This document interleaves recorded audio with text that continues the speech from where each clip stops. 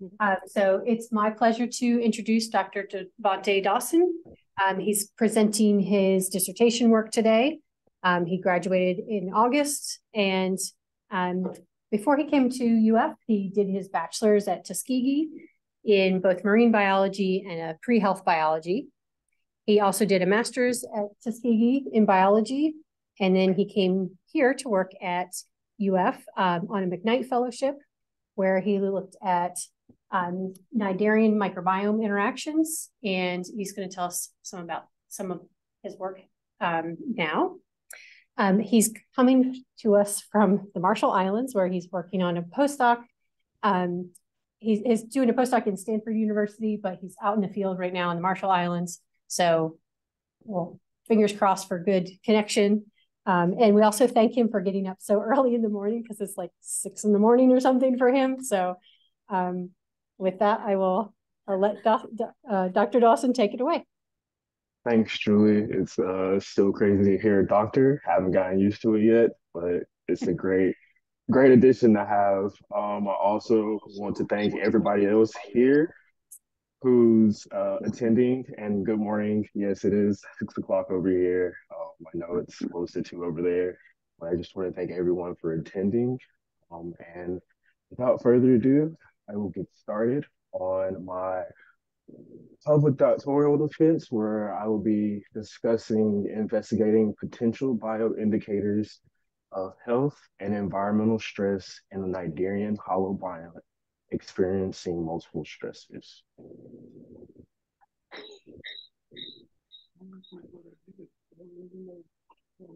As an overview, we'll be going over chapter 1 as an introduction.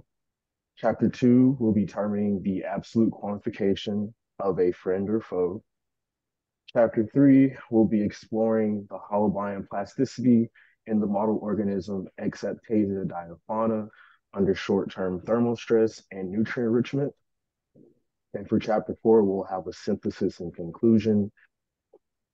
And to sum everything up, I will also talk about my current research.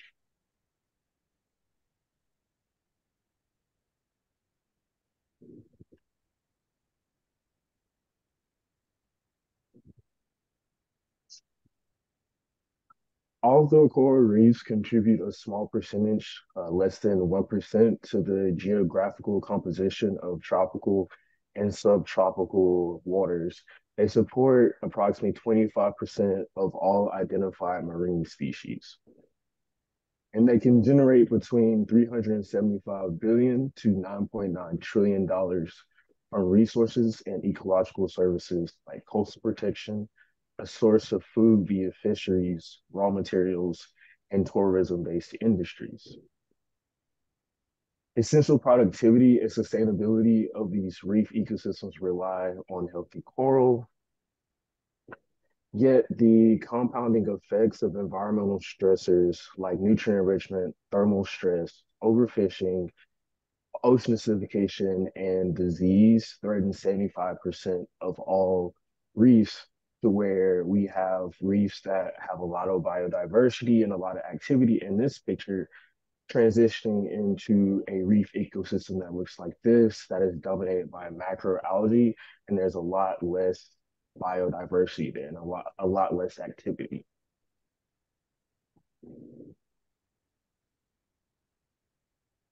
So if coral reefs rely on healthy corals, what do healthy coral rely on? The foundation of healthy coral rely on a dynamic relationship with a distinct and diverse group of microbes that are responsible for environmental adaptation and immunity. The well-known symbiosis that has been studied for a long time now is the symbiosis between the coral host and their symbiodiniaceae, which are intracellular dinoflagellate algae that provide them with their daily energy needs. The other aspect, the microbiome, has been far less studied, but we are gaining a lot of information and knowledge about just how important this aspect of this symbiosis is important as well, because these beneficial microbes help with nutrient cycling and pathogen resistance. And these two components in addition to the coral holobiont, form what we know as, well, the coral host is known as the coral holobiont.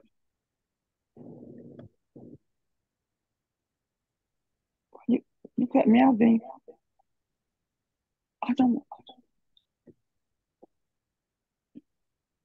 Chapter 2, determining the absolute quantification of a friend or foe. Acropis ovicornis was a once dominant reef taxa in the Florida and Caribbean reef tract, but within the last 50 years, there's been a significant deterioration of their populations because of exposure to multiple stressors, including bleaching and white band disease. And because of these stressors, we've had these great reef ecosystems that Acropia served as the building blocks for, going from something that looks like this to something that looks like this. And this deterioration of the aesthetic quality, habitat complexity, and biological diversity has forced the government to essentially list this species as threatened under the Endangered Species Act and also critically endangered under the IUCN Red List of Threatened Species. Now, if you may remember, I said that Acropis ovicornis has experienced a lot of disease, and more specifically, white band disease. And you may ask, well, what causes infectious disease susceptibility? And that could be a very complicated question to answer. There are a lot of varying interactions between the coral host and pathogens and other microbial members that are affected by environmental changes and affect infectious disease susceptibility. In certain cases of diseases, there are identifiable pathogens that cause those diseases. But in the case of white band disease, that cause is still unknown. And the researchers are starting to move away from looking at one agent being the cause of every single disease, and are starting to focus more so on what we have termed as dysbiosis, which is just an uncontrolled growth of certain microbes due to environmental stressors. And this overgrowth arguably causes those microbes to switch from a commensal or beneficial member of the coral microbiome to having a more parasitic role where it reduces the host health and also increasing disease susceptibility. Since 1975, all historical and genetic studies of Acropis ovicornis outbreaks of white band disease have detected an obligate intracellular rickettsia-like organism, or RLO, that was recently named Candidata Rickettsia roeri, which I like to call Akaric because it's a lot easier to say and it's a mouthful. So I will probably be changing between Akaric and Akaricia throughout this presentation. Akaric is hypothesized to be a highly nutrient responsive symbiont that parasitizes Acropis ovicornis by taking nutrients and energy through excessive growth, which then in turn induces increased white band disease susceptibility in Acropis ovicornis. The issue that we've run into, though, is that when we look at these studies or we look at the abundance of Akaricia, we see large quantities in both healthy and disease samples, which raises a lot of questions regarding its actual influence on white band disease in Acropis ovicornis. But it also gives us very telling information to help with our research because we see that there are high numbers in healthy and disease samples, meaning that there possibly is an abundance threshold that Akaricia must meet before it switches from a commensal symbiont to a parasitic one.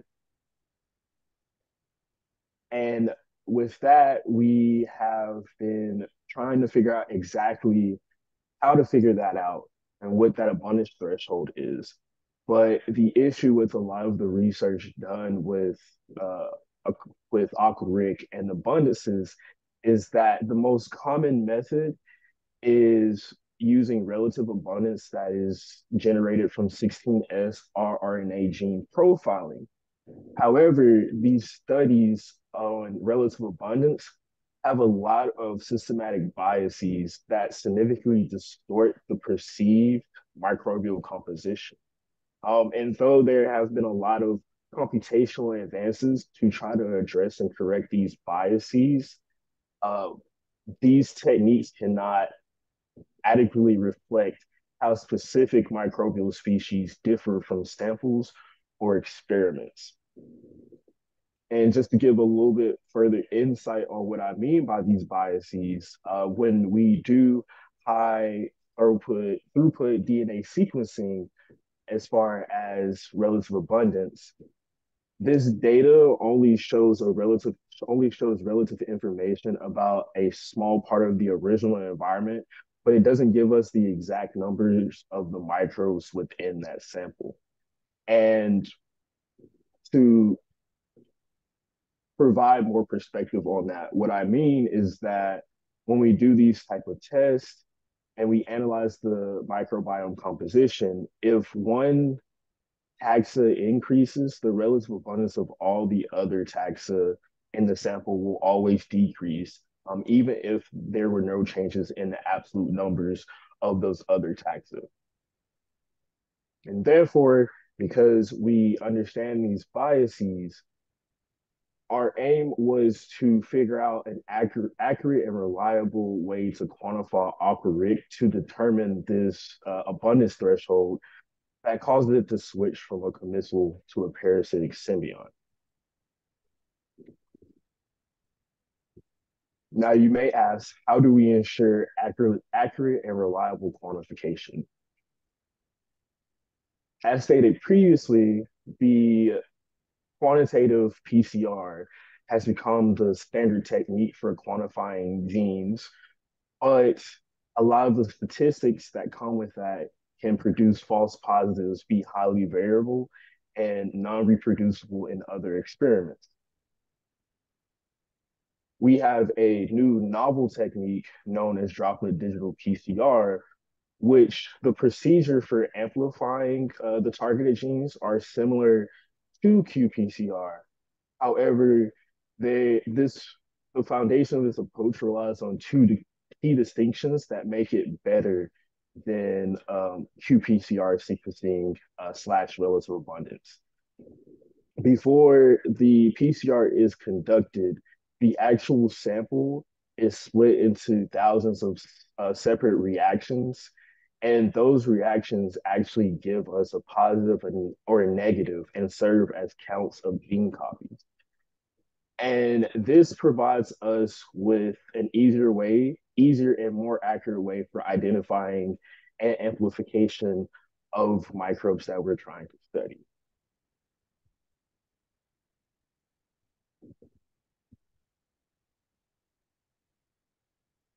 But we want to know whether or not the standard methodology that is used in the field right now, how does that compare to the gene copies that you would get from ddPCR? And luckily, I had colleagues that were in the lab before me that collected coral samples from the Central Caribbean Marine Institute. And these samples were already collected and relative abundance was performed on them. So we already had some relative abundance side to compare, but I needed to get the information for the ddPCR. And so in order to conduct ddPCR, we have to target specific genes associated with Aquaricia in order to get gene copies. And to do that, I use the Primer3 website to design specific primers using open public genomes to target these genes within Akkermansia. And we decided to target three genes. The Rickettsia VIR homolog, or RVH, 16S rRNA gene and internal transcript spacers, also known as the ITS, and the TLC1 gene.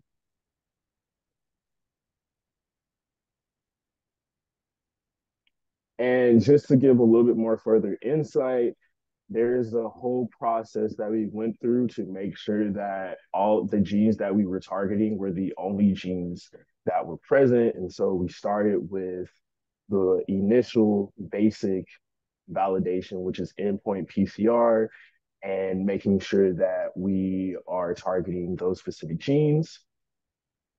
We then sent those samples off for Sanger sequencing, and qPCR was also conducted on them to, again, make sure that we were targeting the right genes. And then we had a de novo high sensitivity DNA fluorescence assay, which essentially takes into account a dilution series so we can get a well-defined range of how many gene copies are in the samples. And then once we did that, we were able, luckily, our sequencing center is at the bottom in the same building as our lab. So we literally just walked down the samples to the people in the University of Florida's Interdisciplinary Center for Biotechnology Research, and they actually conducted the ddPCR to assess the gene copies per nanogram of DNA. And I know you're already asking, why did we choose these genes? Don't worry, I will explain all of that. And so the first, we'll talk about why I chose the RVH gene. The first reason was because all Rickettsia genomes sequenced thus far encodes for this gene, meaning that not only Akkermansia, but all other species within that Rickettsia genus have it as well. Because a lot of the other species of Rickettsia are also parasites to terrestrial hosts, and it was an easy gene to choose. RVH is also a type 4 secretion system, and this is believed to be directly involved in virulence, which, because it's involved in host cell attachment and DNA transfer into the actual host. And also, the type 4 secretion systems are thought to play a pivotal role in the transition of a microbe that was once able to survive without a host to becoming an obligate microbe that lives intracellular and must rely on its host for energy and nutrients.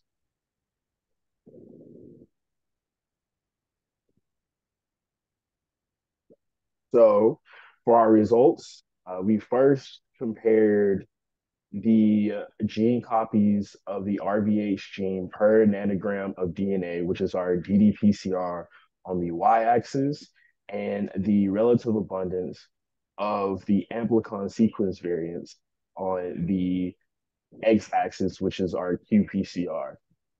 And for this original comparison, we only used 9 samples from three separate genotypes.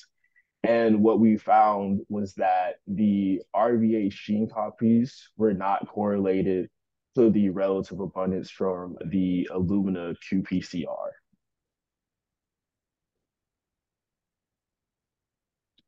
And if you remember, I said that when looking at relative abundance, there are potential biases that could be introduced from this 16S amplicon information. And so we decided to also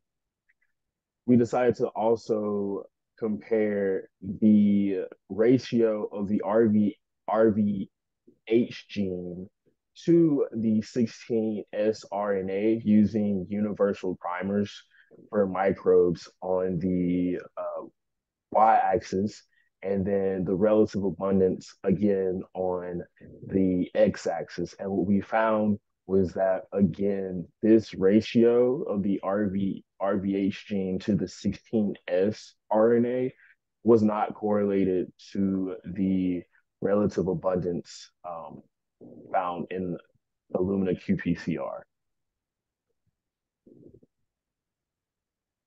In addition to this, in addition to the lack of correlation, we also realized that there were low counts of the RVH gene copies when we were doing the comparison.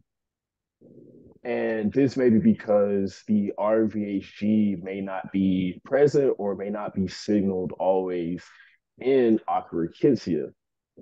And because it may not be present or there might not be a signal always, the RVH gene may not be effective enough to target Akkermansia for absolute abundance quantification.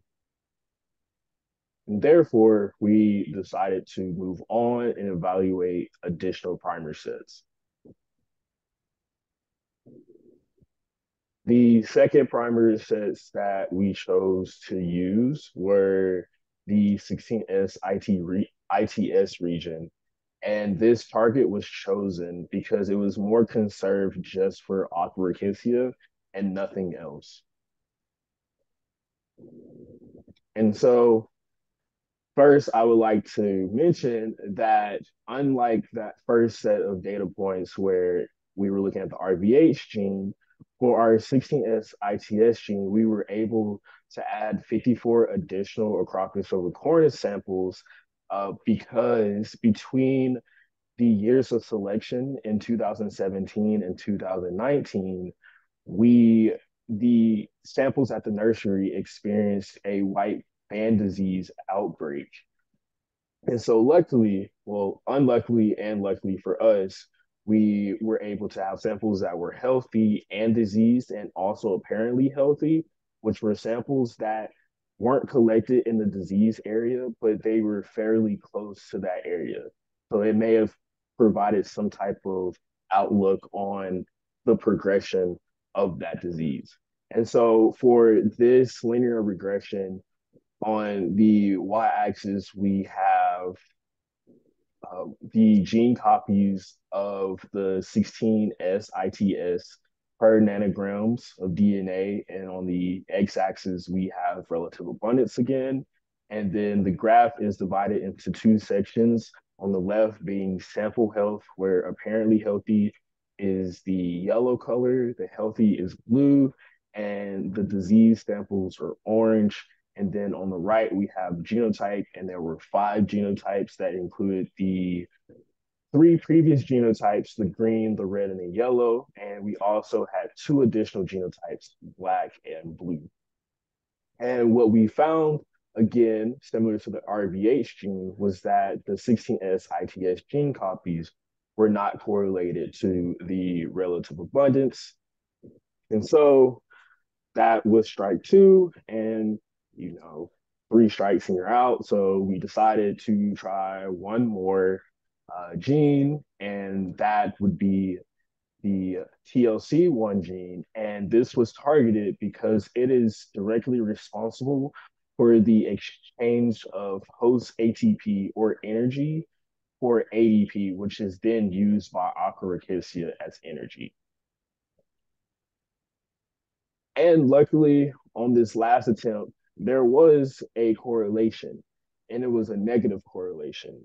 And again, for this graph, we have the gene copies from ddPCR of the TLC1 gene on the y-axis and the relative abundance on the x-axis. And when I say that there was a negative correlation, I mean that as the gene copies of the TLC1 increased, there was a decrease in the relative abundance of Akkermansia. And if the relative abundance was a good indicator of abundance of Aquaricia. We would see a positive correlation, whereas one increases, the other increases. But we saw the opposite. And so from that, that was interesting. And we're like, okay, there's something there. But we also wanted to look at and see, are the TLC1 gene copies significantly different based on health status and genotype? And so this is a bar plot with the gene copies again on of TLC1 on the y-axis, and then on the x-axis are the sample health, the sample health types. And what we found was that first, the TLC1 gene copies were significant in the sample health. And that only provides us one outlook, but we can dive deeper in that and get more information.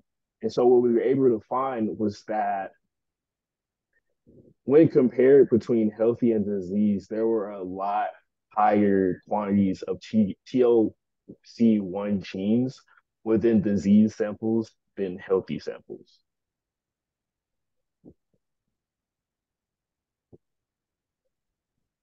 And so the takeaways from my first chapter looking at Aquaricia was that the absolute quantification and the relative abundance of Aquaricia are not correlated. And I'm not saying that researchers should move away from using relative abundance because it can provide good information. This just shows that for microbiome studies, we shouldn't rely solely on relative abundance to provide us answers to our question. Then with the increased TLC1 genes that we saw in the disease samples, it can signify an increase in Aquaricia and thus in disease susceptibility for white band disease.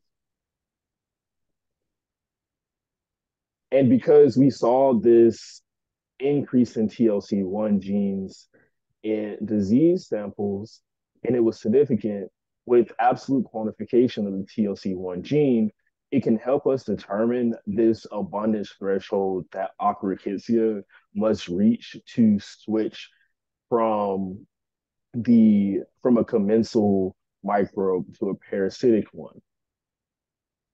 And if we can figure that out, Aquaricia can help us investigate the white band disease susceptibility for Acropolis cornis.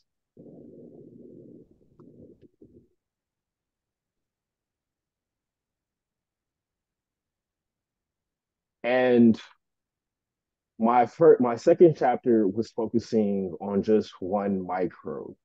But for chapter 3, as I stated previously with dysbiosis, it doesn't necessarily just have to be one microbe. It can be multiple microbes that are experiencing dysbiosis that can throw off a holobiont. So for chapter 3, I wanted to explore holobiont microbial plasticity in the model organism Exaptasia diafauna under short-term thermal stress and nutrient enrichment.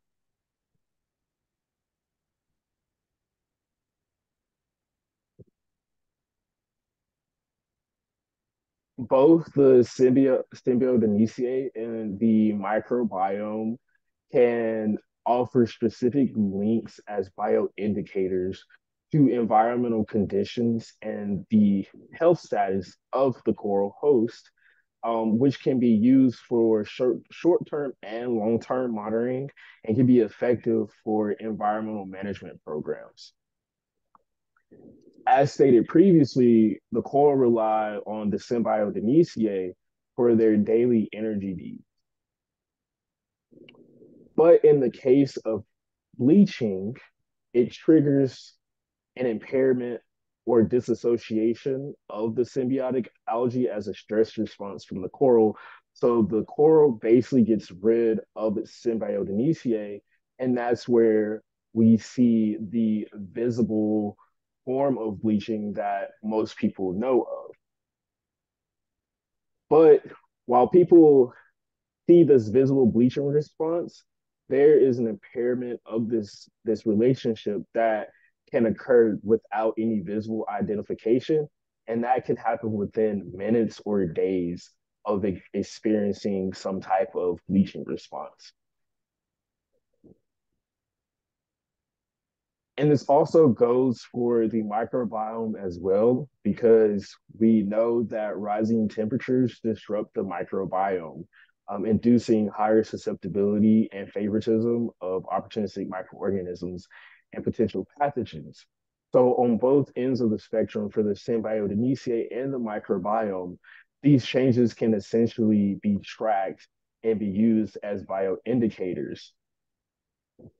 So, for the purpose of my study, we know that rising temperatures disrupt the holobiont and its microbial symbionts.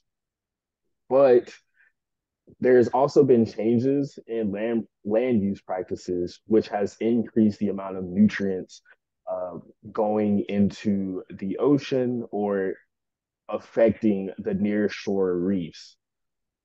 And the issue with this additional stressor is that a lot of research have postulated or shown that these stressors together could act synergistically to invoke an even worse condition than just one stressor alone.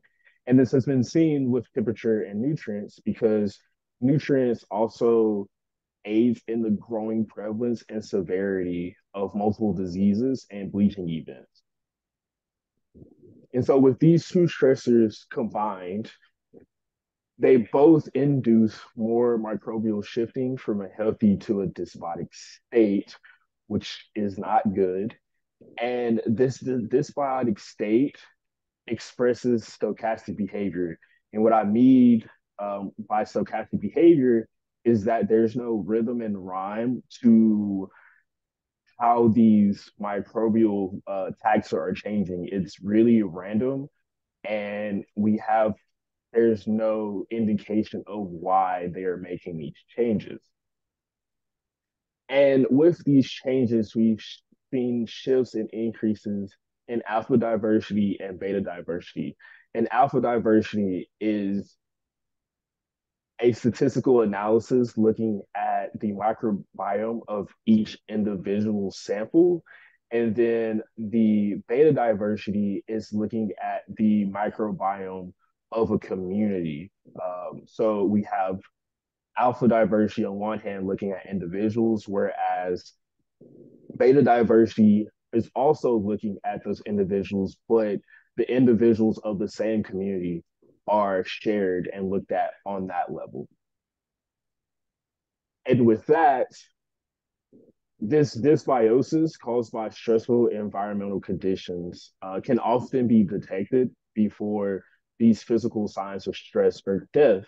And so the idea is that if we can track these photophysiology changes from the Symbiotidaceae and the changes in the bacterial community structure and how they display dysbiosis, it can be essential for short-term and long-term reef management.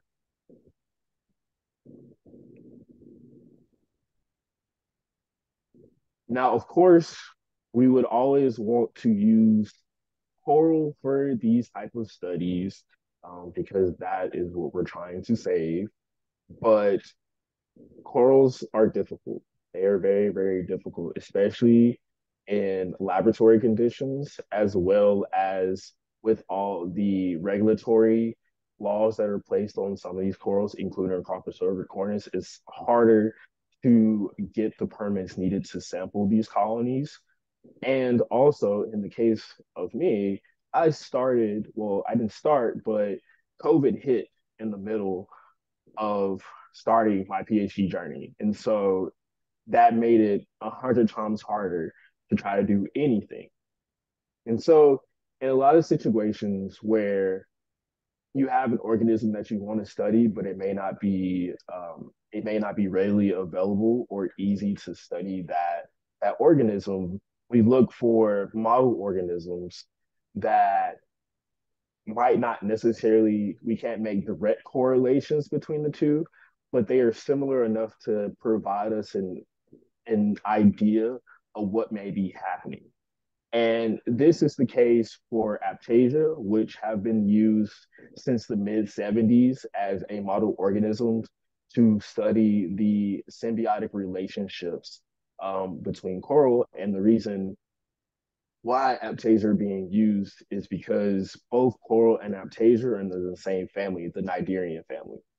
And there are a lot of other features of Aptasia that has its advantages for studying the microbial symbiosis within the coral holobiont.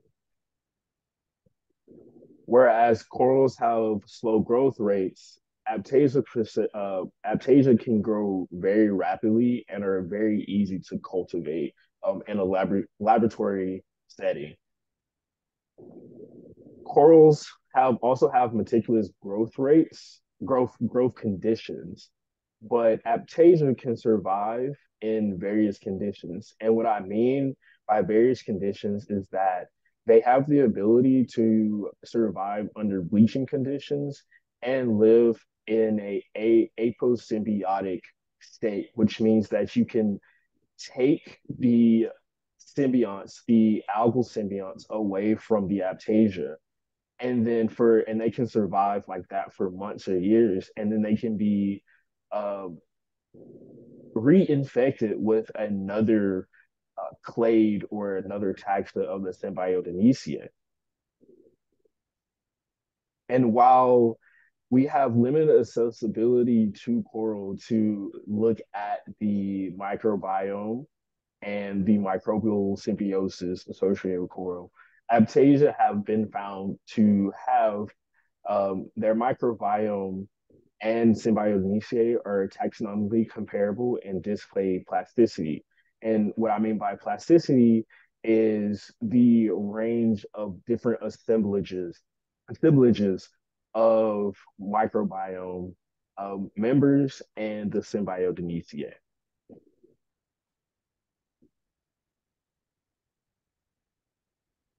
So for my methods, I um, used 162 total Aptasia, and these Aptasia were housed in tanks that were all connected to a sump system that I helped build with while my lab member provided the outline and everything because I had no idea what a sump system was before it was introduced to me. And the purpose of this sump system is to connect all the tanks to one water supply in order to limit the variability between tanks. And so for the actual experiment, we wanted to simulate bleaching. And so we used temperatures that were synonymous with the 2014 bleaching event that happened in Florida, where 25 degrees Celsius was the uh, regular ambient temperature that corals thrive in.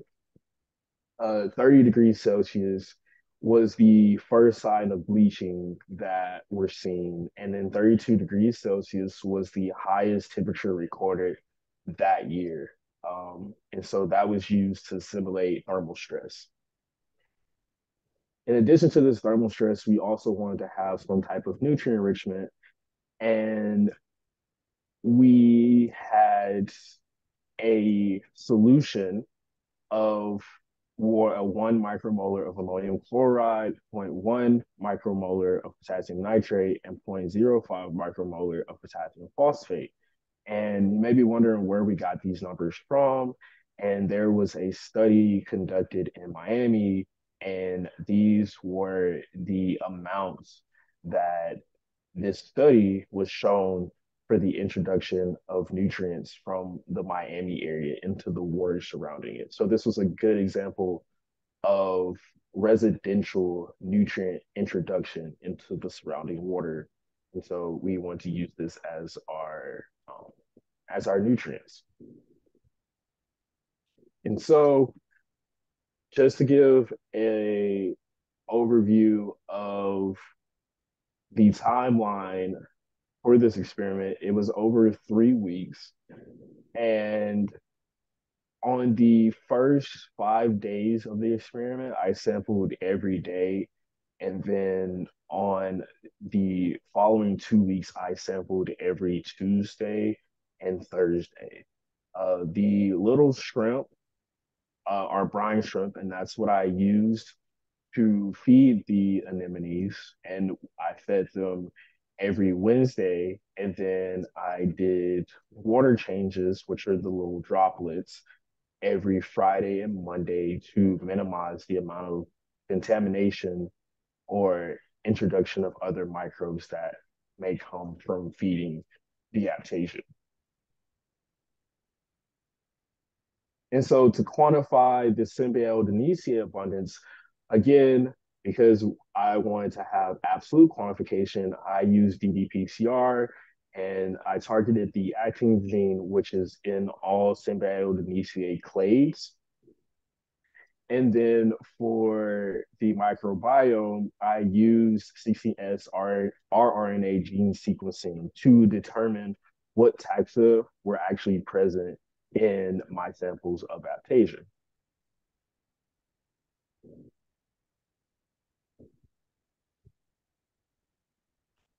So our first question was, did thermal stress and nutrient enrichment affect survivability? And surprisingly, I found that aptasia under both stressors actually survive longer. And what you're looking at here is a survival plot.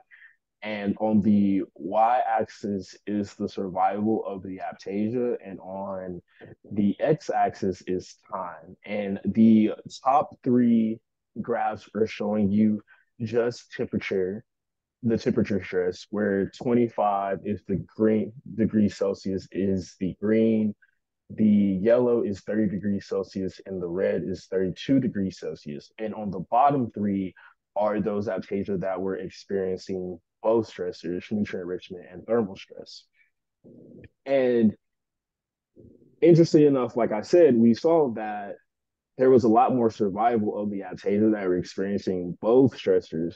But what I found was even more telling and interesting was that the aptasia that were experiencing 30 degrees Celsius and nutrient enrichment were actually significant. So at those first sign of bleachings in 2004, if these aptasia were under those conditions and also experiencing bleaching or higher temperatures, there may have been a chance that these may have been able to survive longer than that or those samples that were just experiencing thermal stress alone. And you may ask, how did I know they were dying? The biggest telltale sign was smell. The smell was terrible. I apologized to my lab because I had the entire lab very smelly for that entire month. These aptasia are also very, they degrade very rapidly, which I had no idea.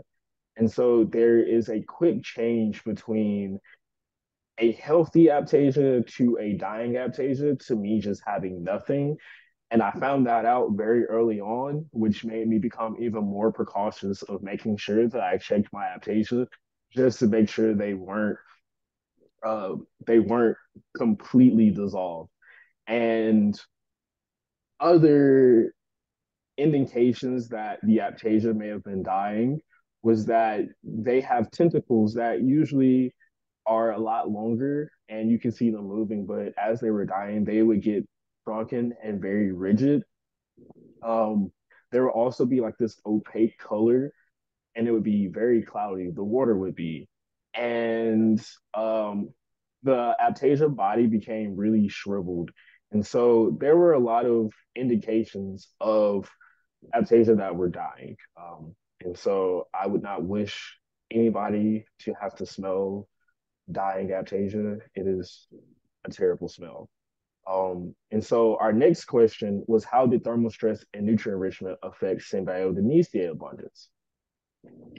What we have here is a box plot, and on the y-axis, we looked at gene copies of the actin gene per nanogram of DNA on the y-axis, and then we had our temperature ranges on the x-axis.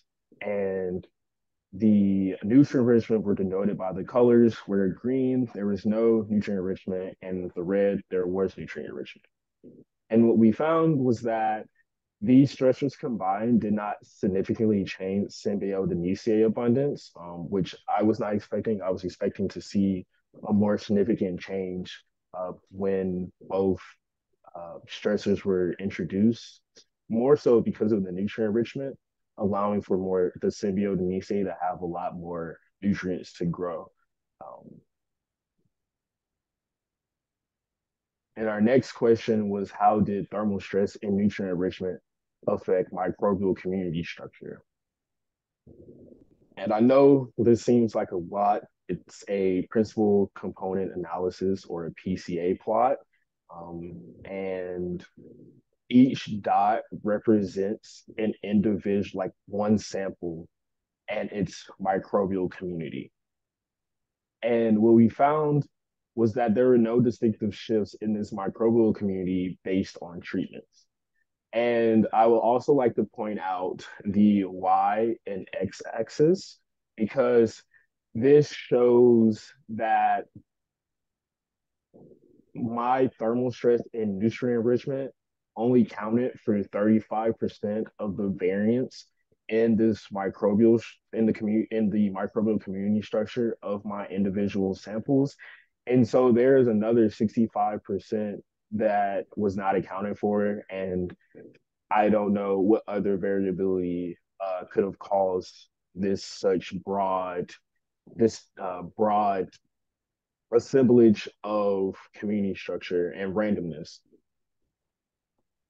And this also, before I forget, this type of graph is showing you alpha diversity, whereas the next two graphs are showing beta diversity based on the treatments. And this is looking at the distance to centroid of the community structure of my microbial samples based on the treatments. And so what we found was that my microbial community structure was stable across treatments, which I did not expect. Of course, I wanted it to have a more broad range where it showed that our samples that were experiencing both stresses were a lot more unstable than those that were only expressing the experiencing the thermal stress. And so on the y-axis, the distance to centroid basically gives us the range of how stable or unstable a microbiome is, a microbial community structure is. And so the closer you get to 100, the range shows you the stability of it. And but for my samples, there was no distinctive shifts between treatments. So if thermal stress and nutrient enrichment did not influence microbial community structure, did any other factors have any effect? And surprisingly, yes. This is amplicon data, and it's showing bar graphs that give us the abundances, which are shown on all the y-axes, and then the actual sample names on the x-axis. And what we're looking at are the abundances of the top 20 microbes in the microbiome. And what I found was that the day one microbial community structure was different from days 9, day 11, day 16, and day 18. And then day 2 was significantly different from day 9, day 11, and day 18. And so now that we know that the community structure varied based on time, our next question was what taxa abundance were significantly differed. And first, I'm not going to attempt to even say this taxa. I've tried multiple times and failed multiple times. So I'm just going to say this one. This microbe, and if you look at the graph, it is the kind of golden brownish bar that represents this taxa. And they decreased on day 4, 5, and 9. Whereas on day 11, 16, and 18, they increased, the abundance increased significantly. And this is important because they are a part of the Flavobacteriaceae class, and these are key members in the formation of marine biofilms. And biofilms are important because they contribute to the fundamental microbial processes, such as the degradation of organic matter, which means they help with the degradation of dying tissue, or they also help with the degradation of environmental pollutants, uh, or also help the host with photosynthesis and the cycling of nitrogen.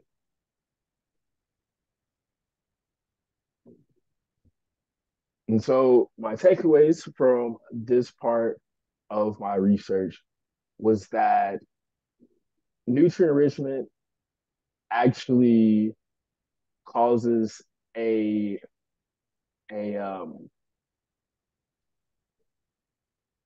it basically counters the effects of thermal stress in our sample adaptation for this study.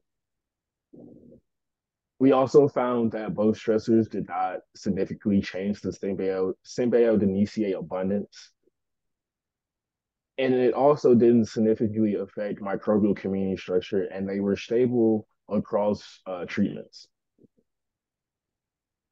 But we did find, well, I found that the time of exposure to nutrient enrichment did influence the microbial community structure.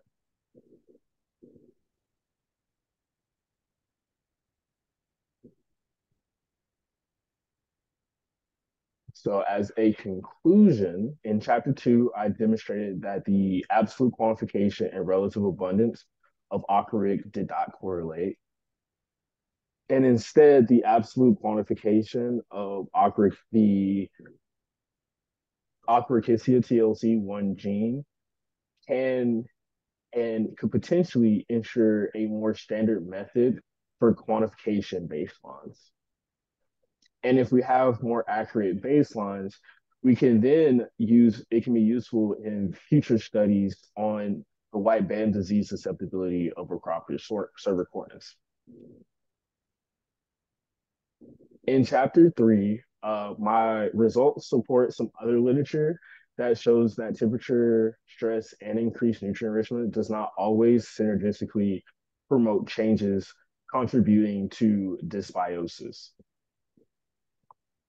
And when we look at microbial plasticity that the microbiome exhibits, it can be useful for tracking the microbial communities within the microbiome for Cnidarian's in the Cnidarian Holobiont. And what I mean by that is in my study, I used Aptasia, but this could be also applied to coral as well and be used as a way to infer about environmental factors, host health, and dysbiosis. And so the link between the Cnidarian host and its microbiome is becoming increasingly obvious as our understanding of microbial ecology and host microbial interactions improve. However, as seen in chapter 2, where I talked about aquaric, a lot of the times, a lot of these commensal organisms also have traits that overlap with a dysbiotic pathogen. And so with the implementation of next generation omic technologies, it can offer better improved resolution and scale to look at these Cnidarian Holobiont dynamics and how environmental factors affect these interactions. And with that, we can begin constructing microbial baselines that relate to Holobiont changes within ecosystem stress and begin to start selecting indicator taxa and also assessing critical microbial functions. And that concludes my previous PhD work. And now my current work is at Stanford with Dr. Steve Palumbi at Hopkins Marine Station. And currently, I am working on a project called Super Reefs. And the idea behind Super Reefs is first to predict. And we have a collaborator, Dr. Ann Conan, at the Woods Hole Oceanographic Institute. And what they provide us with and they generate are these type of maps that show us the variation, well, predicted models for variations in heat across a location. And this location is where I'm at right now, Majuro and the Marshall Islands. And we basically have a gradient of from hot to cold areas. And we then select areas to go to that would show the difference in temperature ranges. So you want the very hot to the cold, so we can be able to compare those coral. And so once we decide on these locations and where we want to go collect coral, we have to prove that corals that are in these hotter temperatures are can withstand heat better than those in the cooler temperatures. And so to prove this, we go to these sites, we go and collect various samples and test their heat tolerance using these very inexpensive tanks that we build to be very accessible for the local communities. And we use these tanks to essentially build an experiment where we test the corals against different temperature ranges per day. And we note the bleaching per day. And once we prove which corals may survive in higher temperatures, we want to use this information with local communities to add to this map, which is marine protected areas. And hopefully, with our information, we would be able to add a lot more areas in these dark blue areas to this map. And why is it so important to have more marine protected areas? Is because, and I love this graph because it doesn't even talk about coral, which are even more important than the fish because the fish come to the coral. And so if we're able to protect areas where corals, we know corals are able to survive longer in hotter conditions. If those coral are able to survive, we then have more fish, which equals more species, which then adds to bigger fish, which overall provides a more productive marine life and functional food webs, which then help out the local communities that we work with.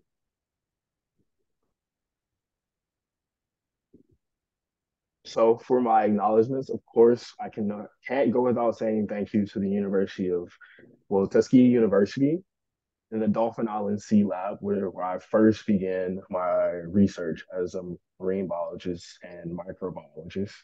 Um, the School of Natural Resources and Environment and UF, and more specifically, Karen and Dr. Reddy, because they were some of the first people that I met on campus, even when I wasn't in SNRE and I was in a different department.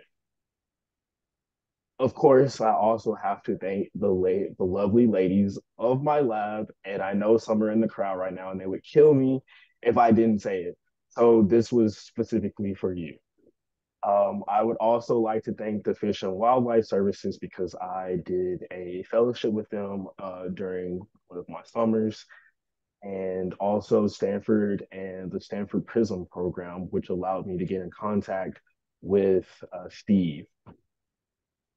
And of course, last of all, I have to thank my family because they have been the ones who have supported me from the very beginning. And that allowed me to pursue my childhood dream of being a marine biologist. And now I'm living that life. And so if it wasn't for them, I probably wouldn't be in this position today. So I would like to say thank you. And with that, I would like to close my presentation and ask if there are any questions. Thank you so much, DeVant'e. That was really, really fascinating, very interesting. And I know that we're just like a little over time, actually. So what I would encourage everybody to do is if you do have questions for DeVant'e, to reach out to him. I believe, DeVant'e, your contact information is on the flyer that was sent out this week.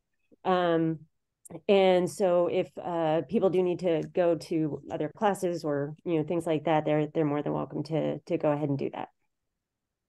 Great. Thanks for having us. Congratulations. Bye. Thank you. Thanks for coming. If anyone in the room wants to ask questions, don't forget to hit the button on the speaker.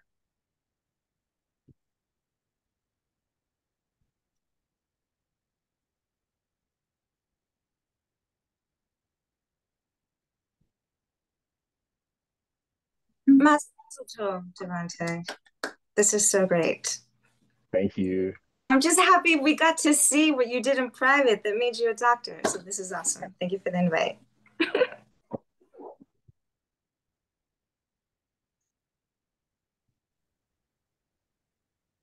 Were there any other questions? Yeah, I don't think anyone else is left with questions, but great job. We always enjoy hearing about your work, and yeah, keep us posted on your work out there in Marshall Islands. Of course, in a remote island in the Pacific that I never thought I would be at. Okay, well, thank you very much, everybody. I appreciate it. If you have any questions for me, obviously feel free to email me anytime. Otherwise, I will see you all next Monday, hopefully in person this time. Thank you. Thanks. Congratulations, DeVant'e.